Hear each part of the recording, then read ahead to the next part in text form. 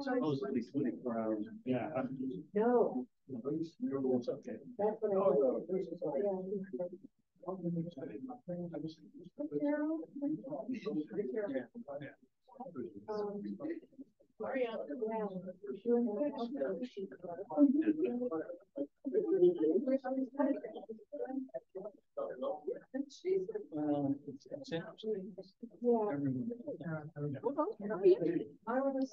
Good, good.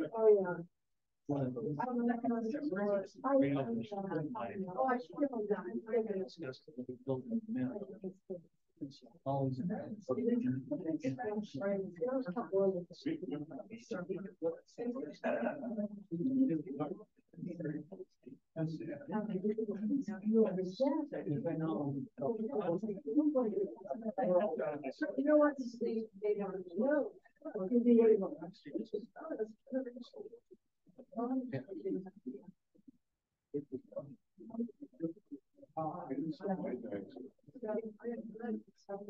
I'm just going to make an announcement and then I'll turn it over to you guys.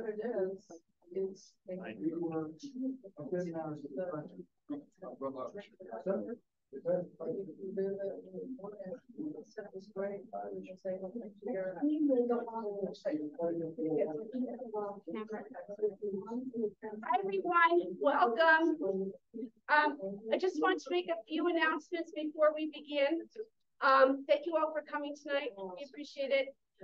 We will have another lecture in August.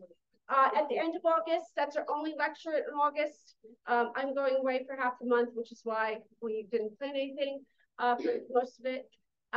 In September, there are no lectures. In October, we will have 2. November, we will have 2. In December, we will have 1. So I just wanted to update you on what's going on. Also, please note that the museum will be closed for 2 weeks in September. We are redoing our floors. We are very excited. So all the gallery floors will be redone. So that will be posted on our website closer to the time, but just giving you a heads up about that. So without further ado, I'm going to turn it over to Donovan, and we'll take it from there. Thanks, okay. Yeah, that lecture, by the way, in the end of August is on, I think it's the one on labour battles and the miners' hospital. Yep. So, I think that's last Wednesday in August. And we've got one after that where you'll be seeing my face again, unfortunately, but we're going to talk about Cornish miners in Park City. How many of you have been to Cornwall? We're talking.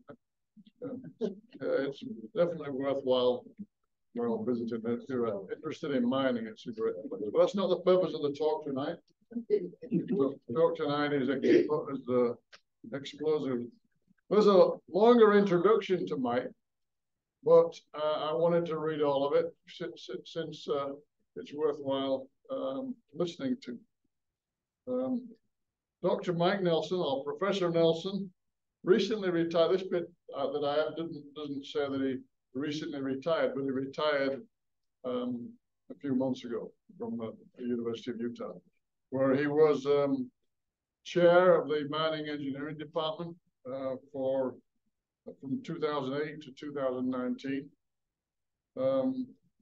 He was previously professor of mining at University of Alaska at Fairbanks. He holds degrees in metallurgical engineering, applied physics, and mining engineering. Mike's worked for Kennecott Copper, Westinghouse, Consolidation Coal, IMCO process equipment, and served as a director of several mining and exploration companies. He holds 9 patents in mining and mineral processing. Has given short courses and has authored 21 books and book chapters, numerous technical papers. I'm proud to do a technical paper with Mike this recently.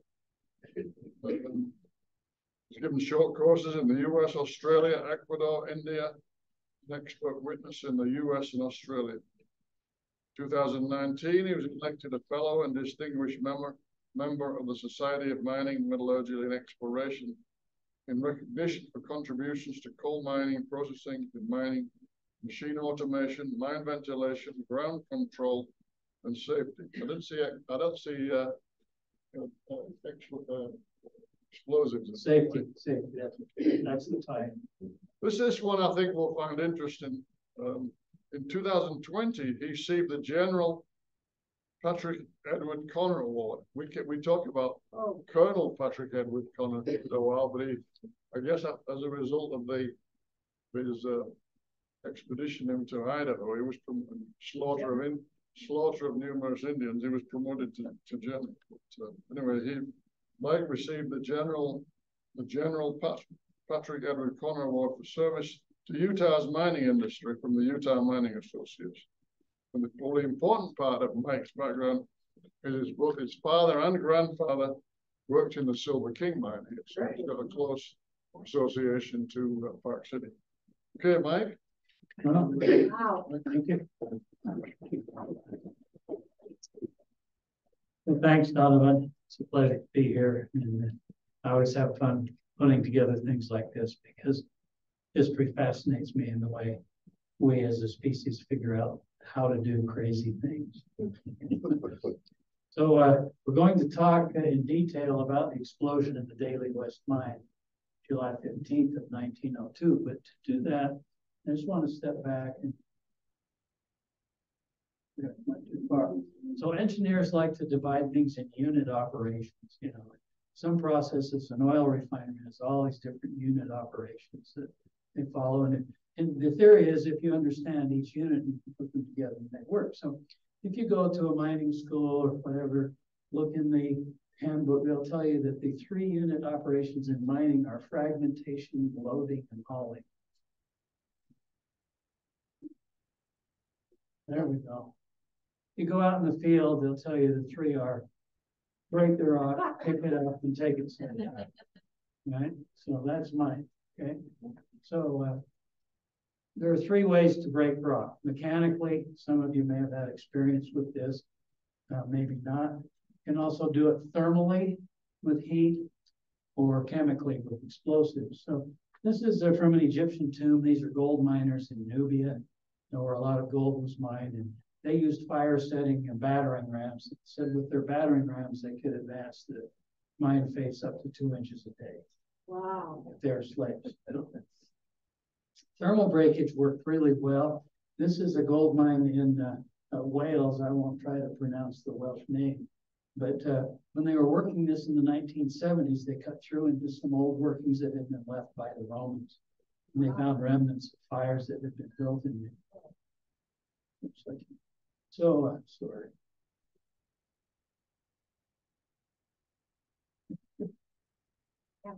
There. So these are just some illustrations from old books. In fire setting, basically the miners would carry all the wood they could into the mine, stack it up against the rock face, set it on fire, and then leave. And they would wait until they knew the fire burned down, go back in and throw cold water on the rock, and it would break as it contracted. Effective way to break rock. It subjected the miners to some terrible air laden with soot in Falun in Sweden, where they used this method extensively. A good lifetime for an underground miner was 40 years. So fire setting made really stable egg-shaped openings that were, stand open for a long time. Sorry, those are some in Austria. So the Chinese talk about their 4 great inventions now: paper making, printing, gunpowder, and compass. They could add a 5th, which is an overwhelming government bureaucracy. They were good at that too. So here's a 10th century written formula for gunpowder. It was well known in China, and it spread pretty quickly to the West. And the Arabs and others used it, and it was mainly used for war, blowing doors off buildings, killing people, and stuff like that.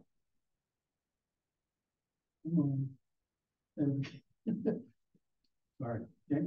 So the explosive that was used is black powder, and this is still available today. It was first used in a mine, I think, in Hungary, which is now Slovakia. By 1689, it was widely used in corn tongues. We talked about it. It's basically 75% potassium nitrate, which is called saltpeter, 15% softwood charcoal, and 10% sulfur. And when you took these ingredients and ground them together real carefully, you could prepare a mix that would detonate with a lot of energy. And if you look at the old gunpowder sheds that DuPont's built in Delaware, they built them all with one wall missing.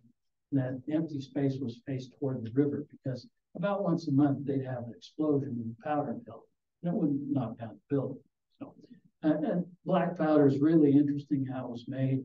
There was a huge shortage of saltpeter at one time, and actually until the British figured out how to mine sodium nitrate in the Atacama Desert and convert that to potassium nitrate, all of Europe was short on saltpeter. So blasting with black powder, we'll go through this quickly. You have to drill the hole, right? You need to get the powder in where its explosion can do some good. And you carefully have to scrape out the cuttings. That's the dust that's left behind from the drilling. You pour in to tamp the powder. Again, a piece of wood usually, so you can ignite it. And then you put the needle in. The needle's made of copper, so it will make a spark. The needle comes all the way out the hole, and then you pack around that with clay. Carefully pull out the needle and you put the fuse in. Right? And at any time, if you make a little spark, right? So you have to be careful. Then you check the seal again, light the fuse, and I like the 10th step the best. You run like hell, right? Okay. So what did they make fuses out of? Straw, quills, and elderberry twigs were popular in places. Okay. So near as I can tell, they get lengths of this material that was hollow and probably join it together with tar or some other natural pieces. Because by the time they're blasting in Cornwall, you could buy a quill fuse by the fathom. You know, it was a product. So that's what they did. How did they make the holes? Hammer and chisel, right? So this is from a mine in Cornwall. And these fellows are drilling upwards, right? So the senior guy is, I forget what he's called. He has a name in Cornish, but he holds the steel and the others swing hammers. And those were 9-pound hammers. I've got a 10-pound hammer here. You know, I'm not at all confident that I could swing up and hit the end of that chisel with that. And I wouldn't want to be the man holding the chisel, right? But they did it, you know. And so that's how the holes were made. And in other cases, you would just have an individual or a group of individuals working with maybe 3 or 4 pound hammers and smaller chisels to drill lots of holes. And you know, if you look carefully in some of these pictures, you can see there. You see some candlestick holders that are stuck up there, and that's the light they work by. The photos were taken; these were taken in about 1910 with magnesium flash. So, but you get an idea of what the working conditions were like. And I put this one in just because it says so many things. First off, you see, he's not really got a stable work platform, right? And he's not wearing a safety harness.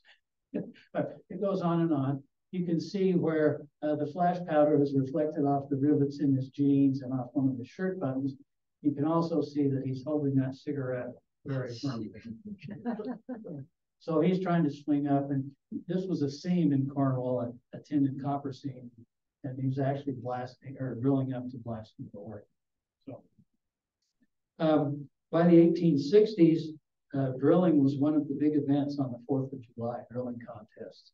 My grandfather always talked about the baseball game and the drilling contest.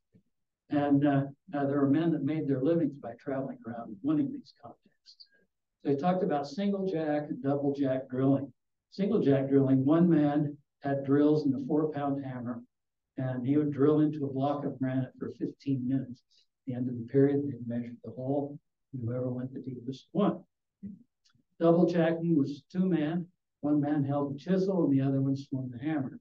You had to really trust your body, not your buddy, not to miss, right? They'd use a 9-pound hammer, and they'd have a bunch of drills that would be kept sharp while they were drilling, so they could swap them out. A good team could make 85 strokes a minute, okay, with one man swinging and the other rotating the drill. So the drill had kind of a wedge-shaped end on it. You wanted hit fresh rock every time. So every 60 seconds, they'd switch places without missing a stroke. It was kind of like the handoff in a relay race. You know, you had to be able to take the steel and give the hammer at the same time. So it took a lot of practice. And it said some good teams could actually gain a stroke during that handoff. So it was common, a good team could make 42 inches in a minute. And the record, I think, still is over 50, 55 inches. And if you go to Leadville or Virginia City or Butte, they still have contests like this today. In fact, I think, yeah. So and you notice here, they've got a water barrel with water running into the holes to flush out there. Okay. And that guy's arms look like he could handle 4 pounds. Yeah. There we go. So after the rock was blasted, it was time to load it out. Mucking, it was called, right?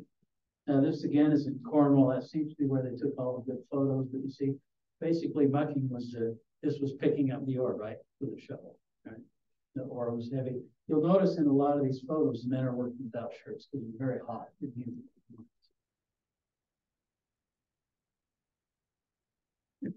There we go. So we're switching to kind of some more modern pictures now, just to give you an idea. On the left, you see a drawing by a man named Buck O'Donnell. He ran a company here in Salt Lake for years called Centennial Development. And for their sales brochures, he would do drawings of men working in mines. Real charming drawings, but there are interesting things to notice here. You see the man who's standing up, right? He's putting a stick of powder in his drill hole, and he's got a wooden tampon rod.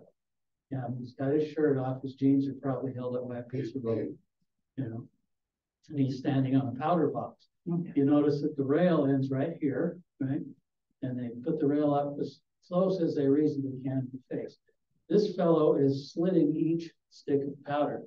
The powder, the dynamite that it was encased in waxed paper, and they slit it before it was loaded in the hole, so it'd be sure to ignite. Okay. And what else can you see? You can see the shovel, right? You also see they had carbide lamps by this time, which was a big improvement. You didn't have to carry 10 candles underground for your 10-hour shift, and carbide burned a lot brighter. There's another lamp hanging there. So you can see they've got all these holes have been drilled, and he's loading the top row. You can see the fuses hanging down here. This just shows another scene, again in Cornwall, where you can see the drillers drilling up on top in the vein. They slit it with that. Sorry? Oh, they slit it with that. A sharpened dowel. Yeah. Good question. So the next step after the blast was to muck it out. And a common phrase among miners, they'd say, "How was your shift?" He said, "Round in, round out." You know, that's like another day. We did the same thing. We drilled the round in, we mucked it out. So you can see the muck pile is there. You see the face at the back.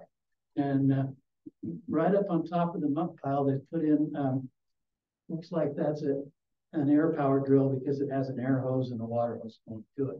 That drill probably weighed close to 200 pounds. So they put this jack in there. It was a pipe that was threaded on both ends. They could extend it out and then wedge it in place and connect the drill to that. So as soon as the driller could get in, he would start drilling the next round, partly because then he didn't have to stand on a powder box to drill. He could be on the muck. And these lucky guys were mucking out, right? This just shows kind of messed up. The mechanism on this drill, actually, it would bang against the rock face and rotate. And the miner had to turn this, it's cut off and slide this threaded handle to keep it advancing. So it took some skill. Where did we go here? So a big change came, and that's reflected in these slides. There were a lot of changes, but one of the first ones was the safety fuse. This was invented by an Englishman that moved to Cornwall. He'd been in the textile trade, and it was, you know, saw the problems with the fuses they had. They weren't sure how fast they would burn. Sometimes they'd go out. And his friend ran a rope factory and was watching a machine that twisted fibers into rope. It's an interesting process if you've never seen it. He thought, if we put a tube full of black powder in there, make a fuse. And he figured out how to do that and made the machines to do it. And it was powder that you could buy it and it would tell you this powder will burn at, you know, so much per foot, 30 seconds per foot or whatever. So you knew how long it would be burning. And yeah, sold for the same price as quills, 3 pence per fathom. Anybody here know what a fathom is? 6 feet, right? Okay, so and the miners love this because that took a lot of the mystery out of blasting, did all the holes fire. So okay.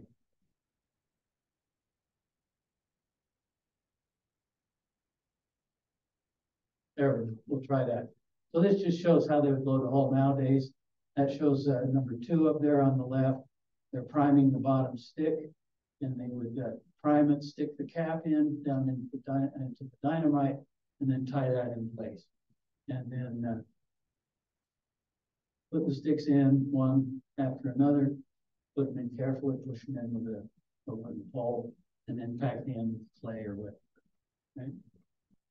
So this is really strange.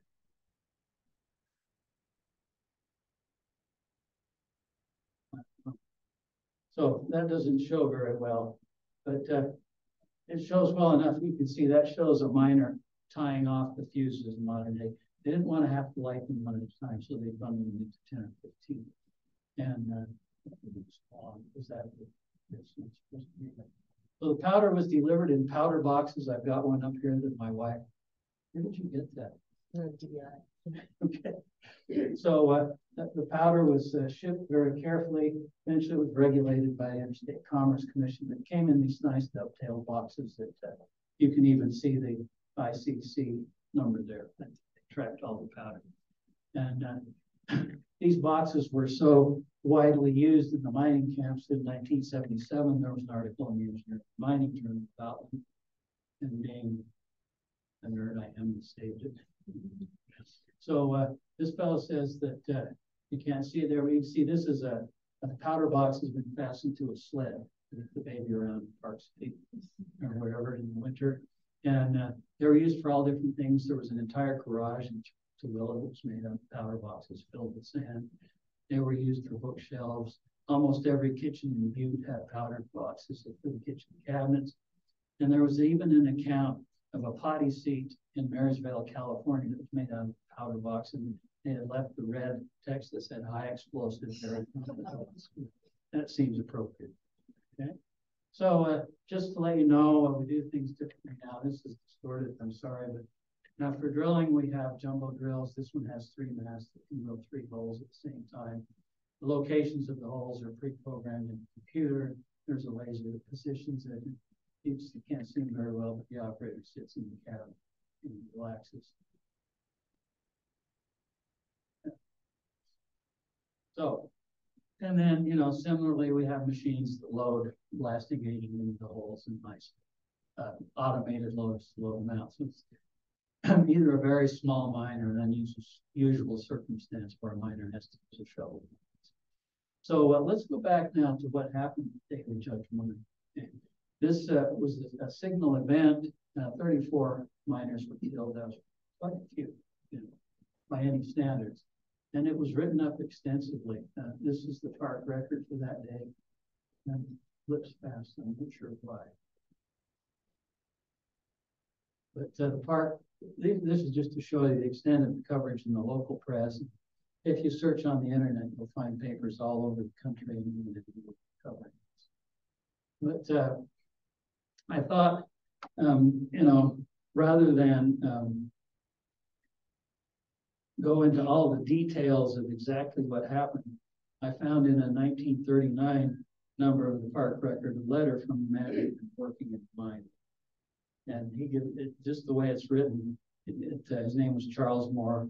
This was, he was still living in Park City in 1939. So with your indulgence, I'm just going to read this. As I remember, 36 people lost their lives that night, and 2 more, McLaughlin and Richardson, lost their lives in the mine a day or 2 later.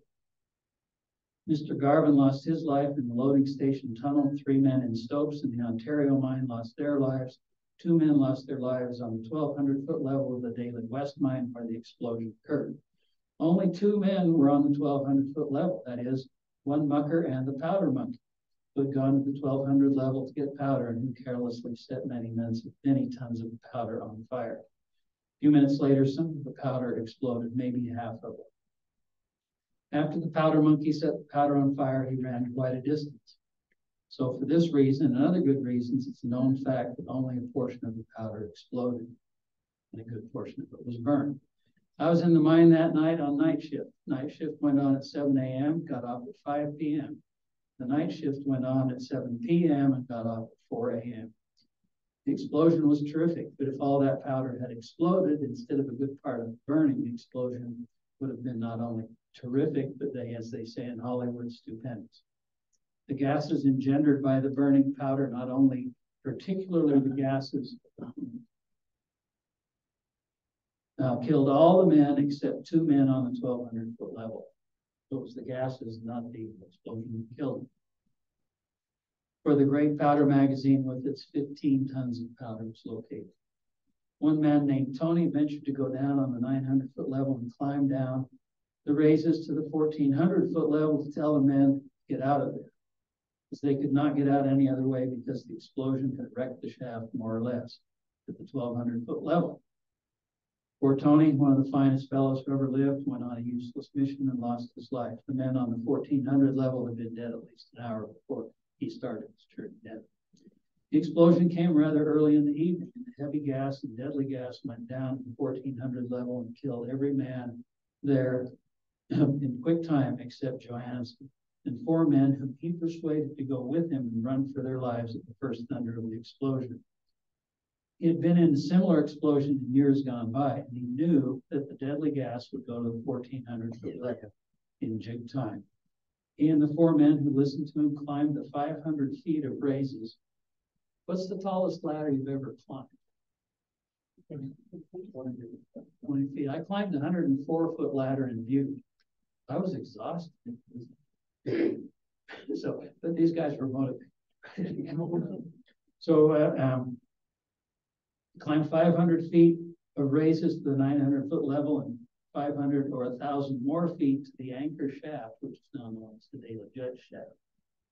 He could have saved that long climb to the Daly Judge Shaft by coming to the Daly West Shaft on the 900-foot level. 900-foot level of the Daly West Shaft was as safe that night as Park City's Main Street is today. Most of the men working in the mine were on the 900-foot level. It would have been a horrible catastrophe if most of them had been working lower down for the gas.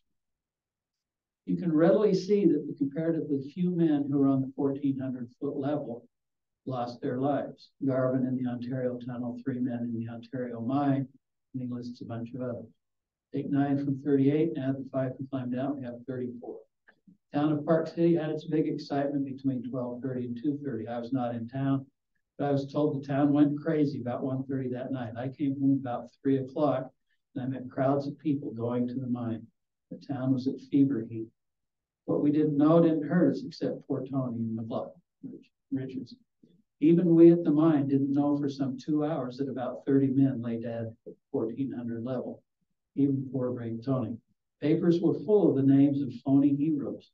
And this is interesting because you see, you know, there's always controversy around the event of phony heroes. There were positively no heroes except Mike, Hennessy, and Tony. Even Tony had not the remotest idea there was any danger. Of course, Johansson thought there was danger and played safe, climbed the raises. But Mike Hennessy was a hero, the bravest man I've ever known. He was not a well man. He had miner's con, as we call that, silicosis. Right? So the early days of drilling with steam drills, they drilled dry, put off a lot of silica dust. So, had miner's con pretty bad, but he would go that night until he fell in his tracks from overwork in the deadly gas. Then he'd order himself carried out to one side, and a few minutes later, he was up and going again. He was a born leader. I hated him like poison until that night. After that night, I admired him as a man among millions. When Hennessy finally began to suspect something was wrong on the 1,400, he got into action as only he could. told the engineer to put the cage down to the 1400 level or tear the shaft out by the roots trying. Honestly, I think Hennessy could outcuss any man who ever lived. Good Irishman. Finally, the cage was pounded down to the 1200. Some of the guides on the cage are broken. On the left hand, looking north, was horribly wrecked. One man was taken off the 1200 level dead. We knew he was dead. The powder monkey could not be found. The air seemed okay on the 1200 level, and this one man was brought up. This was 2 hours after the explosion. Then Hennessy said that by the eternal, etc., he was going to put that cage all the way down and know the reason why. Finally, the cage went down. Hennessy jumped on and took a look. He picked up Red Driver, a fine young man, a thorough gentleman, they called the Big Swede. I've forgotten his name. Then he saw me and yelled at me to come and get on the cage, bound for the 1400. Hennessy was always picking on me and Driver and the Big Swede. I hung back and he roared, "Come and get on this cage, you damned coward." So the others were cold in death. They'd been dead more than 2 hours when we went up and reported. News went downtown in a hurry. The excitement in town broke loose. We got a lot of volunteers to go down and help load the men in the mine cars by telling them that the air down there was just as fine and fresh as it was on the surface, and so it seemed. We loaded the dead men, 2 in a car. And you know what these little mine cars look like, right? And they probably had to fold them over and stack them up in there. As a general rule, ran the cars to the cage like 4 and hoisted them. Just as the last car load of dead men came up, for about the last one, John Nemo arrived. And then for the next hour, people from Park City came up in droves. Nemo was the general foreman, superintendent. And Driver and I did the most idiotic thing imaginable. We thought by staying on the 1400 level, we had proved the air was as fine as ever. Driver had been looking from the very first for his good friend Johansson. We never found him. He'd done up the raises. Driver proposed that he and I go down and look for Johansson. I got brave by this time. Driver was some kind of a straw boss, so down we went.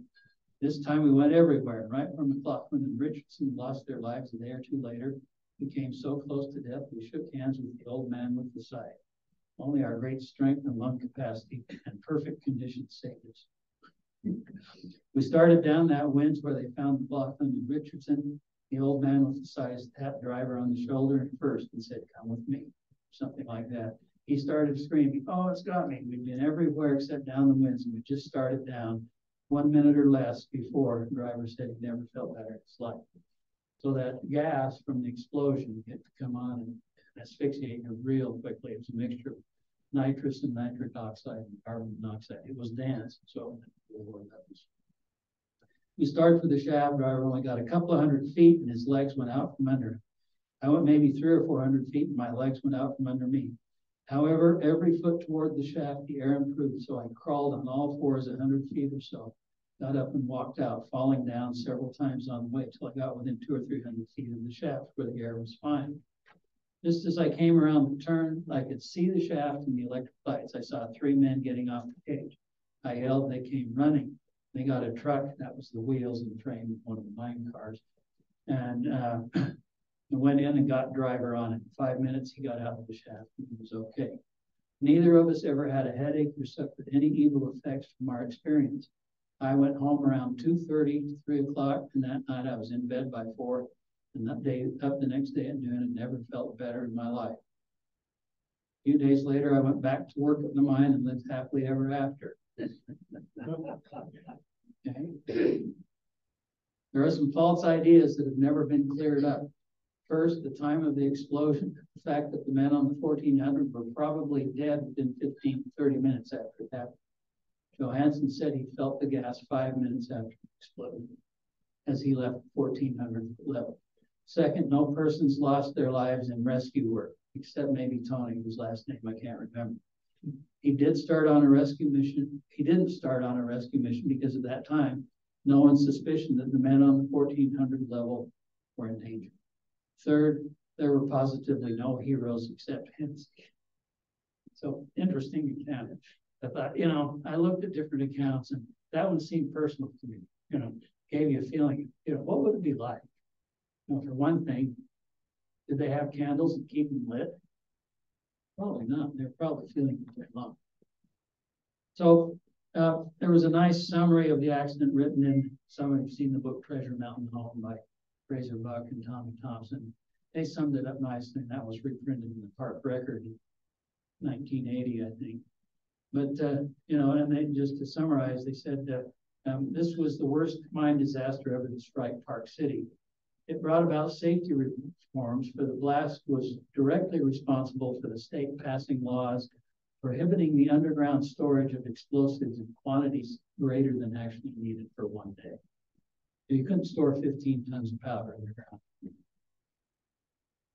Another interesting thing is that only a few days after the tragedy, Daly West announced that a settlement would be made with families.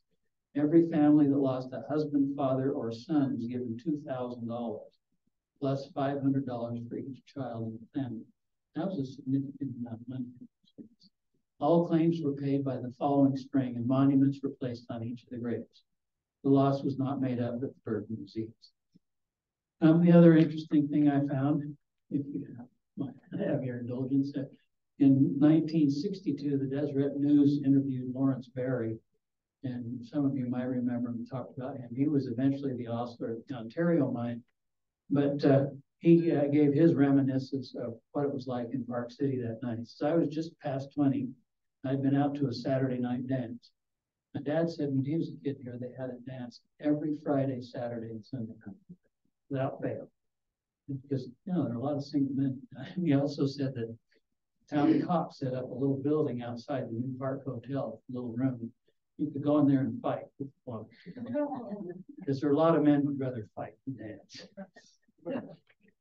So I was just past 20, been out to a dance. On my way home, as I reached City Hall, a siren mounted there began to blow. A man rushing by yelled, "There'd been an explosion at the Daly West." The doctor, new in town, ran to me saying, "I'm a doctor, I'll help if I can." We hurried to the livery stable where I worked, hitched up 2 good saddle horses, and rode to the mine, about 3 miles west of town. I think we were the first to arrive at the scene. There were about 200 men in the mine in that shift. So 200 men, 34 were killed. You know, I was going to say that's not bad, but it is bad. It could have been worse. The shaft went down 2,200 feet, but only the men on the 12 and 1,400 foot levels were killed. We brought the dead out. Some of them never knew what struck them. They were still holding their shovels and looked as if they'd just gone to sleep. We laid them out on the piles of mine timbers, went back for more. 4 young fellows, about 19 years old, decided they'd go down the mine and help bring out the dead. They'd never been in a mine before. They didn't return alive. And that doesn't match with what Mr. Moore said, right? So you see these different things come out. One of them was the son of our undertaker. We used ore wagons to bring them into town. They were laid out at several of the buildings. The mortuary was too small for them. Several undertakers came from Salt Lake to help. Well, the town went into mourning. Many of the men left youngsters. Their widows wondered how they would care for their children. Families claimed their kin, and every day remains of out-of-town boys were sent home on special railroad cars. The townsfolk turned out to see them off on their last journey home. Just about every wagon in town was pressed into service. We only had one hearse. Even ordinary milk wagons were used to carry the dead. It was no time for being proud. I worked at the livery stable, so driving the hearse drawn by 2 horses was one of my regular jobs. 8 young lads from Ireland had no one to claim them, so the mining company held one large funeral and buried them in the cemetery north of town. Grave markers were erected side by side. The Devlin brothers were placed together in one grave.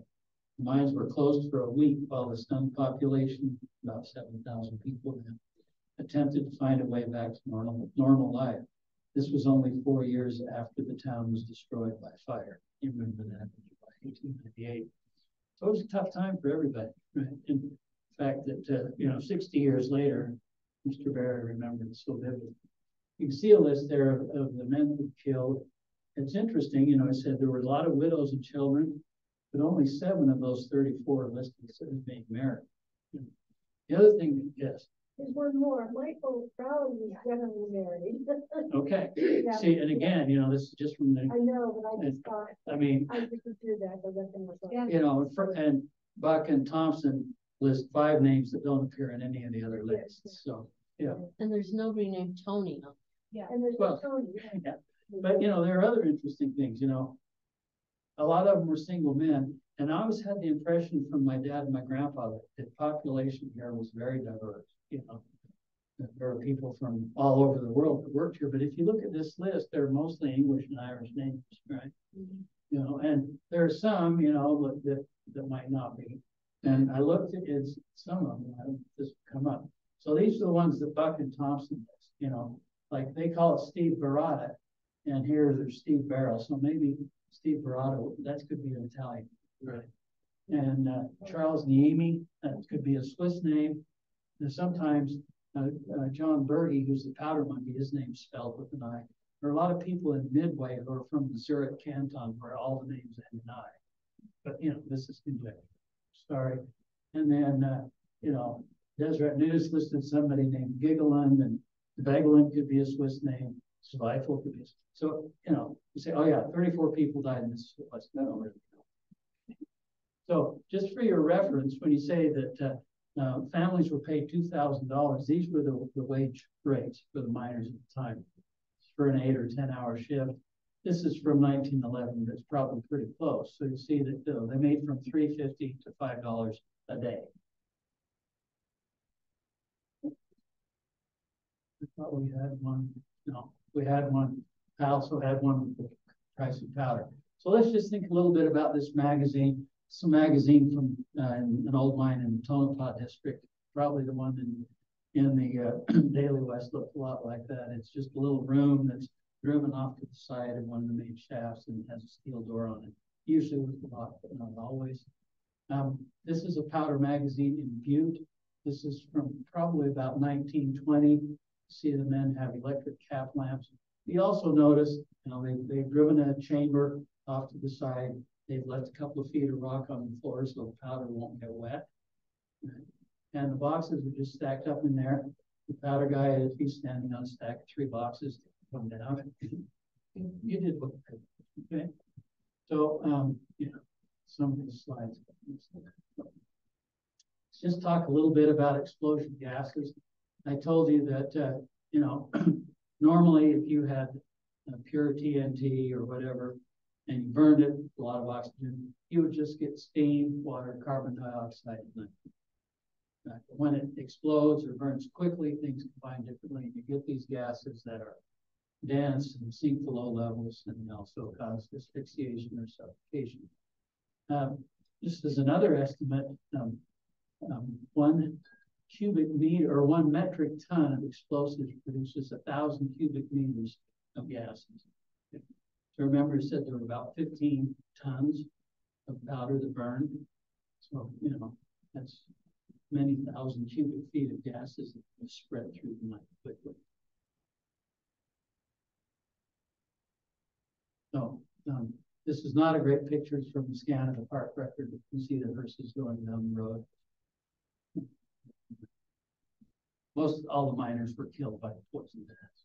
Okay, just to put it in perspective, the NIOSH, the National Institute for Occupational Safety and Health, has a mining division, and they have tabulated mine disaster statistics since first they were reported in, I think, 1869. So in 1902, there were 7 mine disasters. Arbitrarily, a disaster is an accident that kills 5 or more. I guess if it kills 4, it's not a disaster, except for those 4. But you can see here, Park City's on there, the only metal mine, 34 deaths. Then you look at the 2 above it, at the Fraterville, Tennessee, Coal Creek mine, there were 184 killed exploded.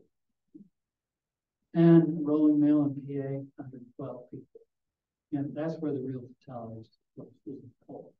So about 10% of the deaths in mine disasters in 1902 in Park City. It was still catastrophic for the town. So this is an interesting graph. I think it shows that the dots are the number of disasters, the red triangles. You can see in the early part of the century, there were big disasters every year. The blue line shows the number of people killed there.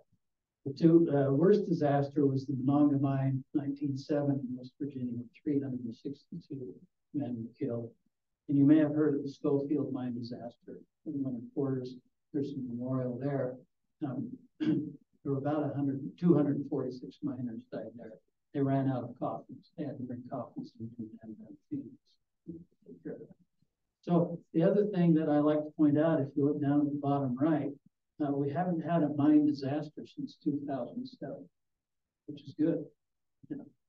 And also, even when we do have disasters, there are far fewer people working, we have better means of escape, so not as many people killed. Of course, we'd like to see a year when nobody dies at work, regardless of where it is.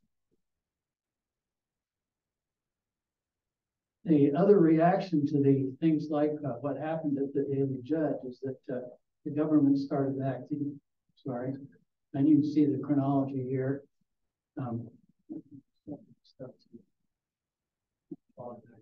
At any rate, the Bureau of Mines was started in 1910 to do research, and eventually the government authorized the Mine Safety Health Administration to perform inspections, make citations, and so on. Also in about 1911, a lot of mines started forming specially trained mine rescue teams. This had been done already in Great Britain and Germany, where there was a lot of coal mining. And the Germans developed a nice full-face breathing apparatus with an oxygen tank that people could use to go into places where there'd been an explosion. This is a mine rescue team in Kentucky. You can see those early Gregory units kind of had like a diving boat. This is a modern mine rescue team. You can see there again, wearing full-face breathing apparatus. They're just practicing taking someone out of the mine. And these are miners coming from the explosion of the Upper Big Branch in Kentucky. That was the last mine disaster in 2007, 29. So again, I hope we stay down on the low end of the spectrum. And that concludes my presentation.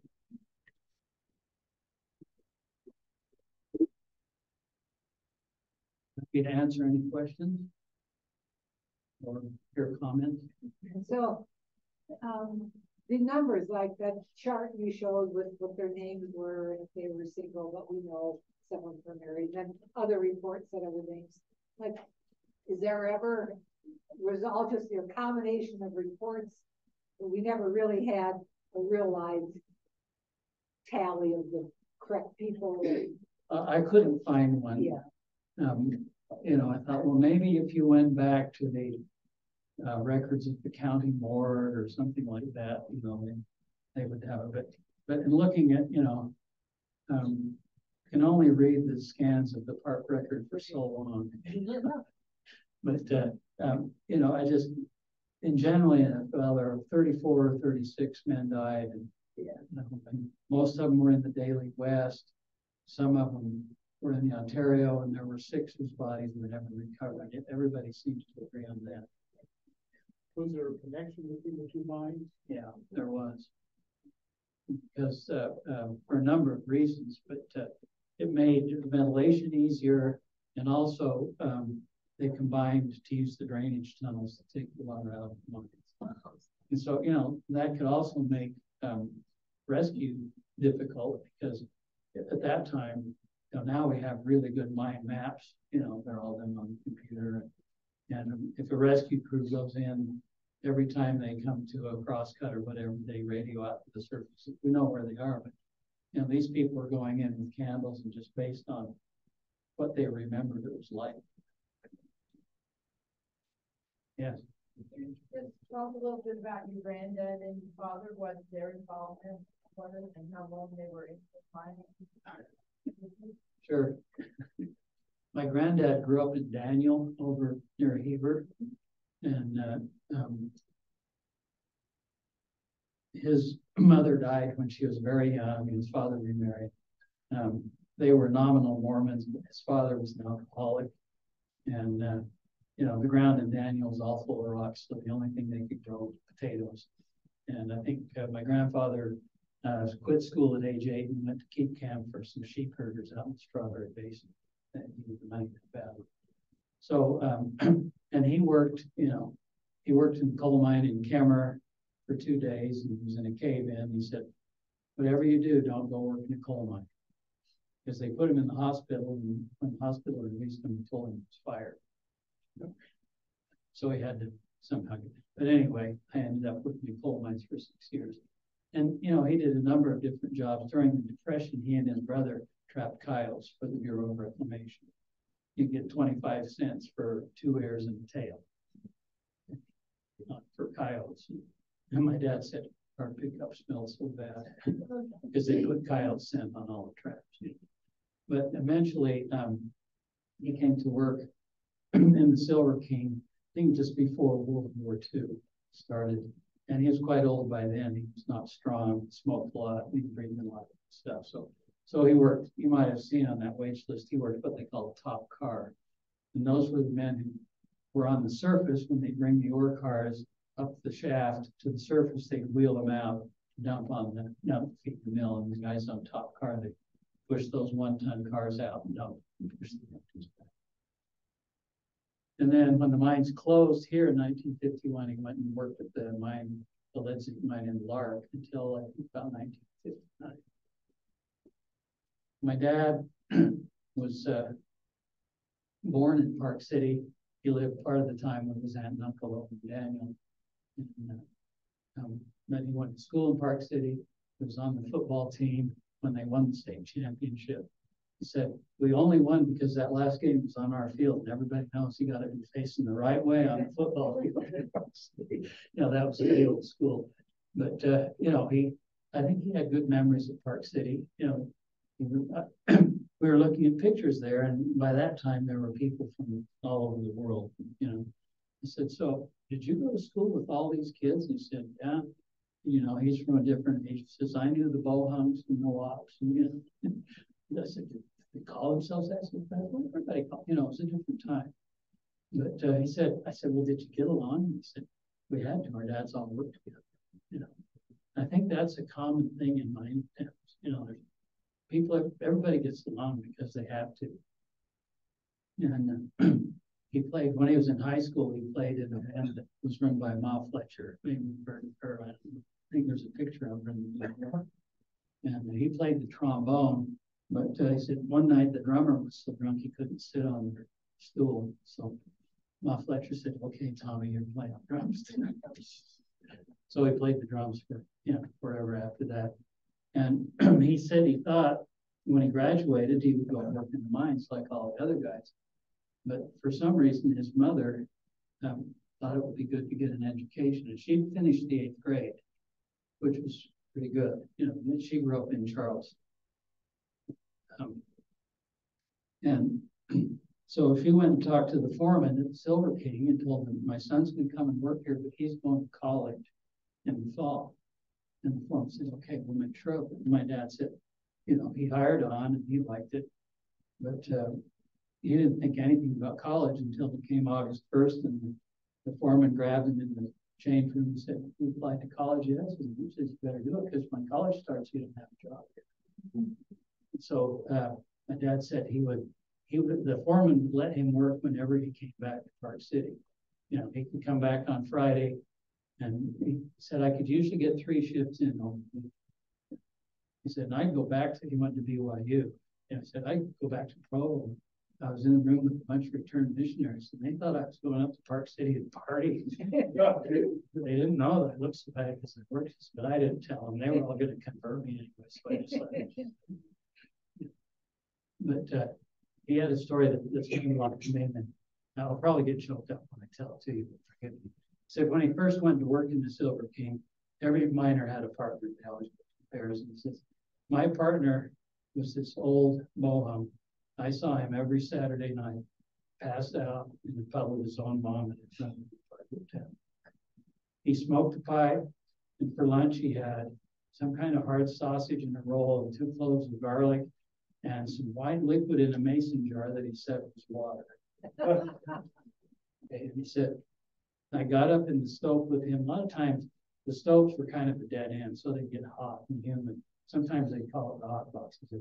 I got up in there and the smell was so bad I could hardly stand it. And I thought, how am I going to work all summer with this guy? And said, about the 3rd week, we were eating our dinner, sitting on a timber, and all of a sudden, and they called this man Gimme C. Because when he needed a tool, he said, give me C to hammer. Give me C to axe.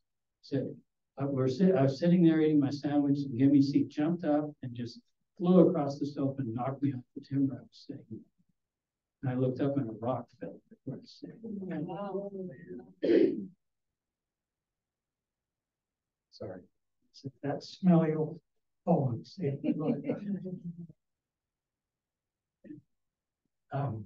He went on to become a high school band teacher. And I think, excuse me, his growing up here and those experiences, he always looked out for the kids that needed some support. You know, you may have had teachers that did that, or you saw them do it. You know, I was talking, you know, some years ago to a young man who had been a high school student in Logan, Utah in 1982. And he was a gay man. It was hard to be gay in Logan, Utah in 1982. He said, your dad was the only man Logan High School that was ever nice to me. And that's a good trait. And people say, oh yeah, I grew up rough in a mining camp. I think there were a lot of things we learned in life too. You'll pardon my sentimentality. So he did work, you know, all through college in Silver King. And he told the boss that he was going to get married last summer. And the boss said, you better tell the boys that your last shift is Friday and then work your last shift on Thursday. Because in those times, they painted the mine timbers with creosote to keep them from rotting. And the custom was, if the miner was getting married, the men would grab him and paint his nether regions with creosote. Just a joke. So he got out of that. But my mom remembers coming here to visit. At that time, you know, people went down the mine as tourists, I guess. To put her in the mine, and she said, I heard that guy running the elevator saying, should we drop her? My dad said yes. So there was a way to put the brakes on the hoist and let a lot of loose rope go. And she said, I thought my knees were going to go through the top of my head. Of course, you know, that's a foolish thing to do. That was her experience. Yes. I'm curious, from the look of the name on the list. Yeah. I can see that Irish heritage. Yeah. Well, I thought there was also like Chinese people in the mines. They weren't allowed to work in the mines, no, by law. Yeah. That's why there are so many Chinese laundries and restaurants. If you go up into Montana or Idaho, where there was a lot of placer mining, where they were just digging up gravel and washing it, you'll find places where the Chinese were allowed to rework the tailings piles from the dredges and sluice boxes. And you walk along and you see places where the rocks are all stacked very carefully by size.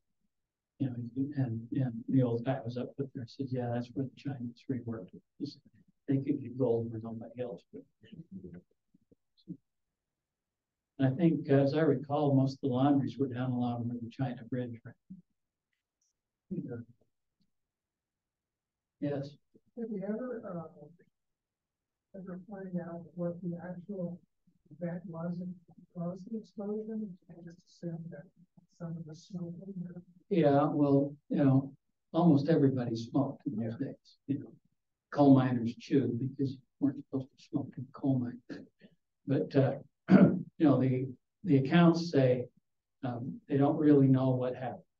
They assume that Burgy went into the powder magazine to get the powder for the shift, and either he dropped his candle or an ash from his cigarette hit it. And then apparently it started to burn because they found pieces of him 100 feet down the drift. It was, he must have gone some distance before it exploded. But, you know, the other thing was, you know, nowadays, if there's even a single fatality, the Mine Safety Health Administration will take 6 months investigating it. And, you know, how could it be prevented? But that didn't happen in these days either. Is that a federal law that has not to store underground? Eventually, but it was individual states that passed it first. And Utah was one of the first. Utah was also the first state to require an 8-hour workday, which is interesting because all of them right now are 12. When was that introduced? When was that? Oh, I think it was maybe 1912 and 1913, and the miners' unions really pushed for that. Because, you know, they worked those long hours, and that was time, that didn't count the time it spent to get to where they were working, right? Because that was time in the face. So it was long days. Okay, thank you. Thanks for your question.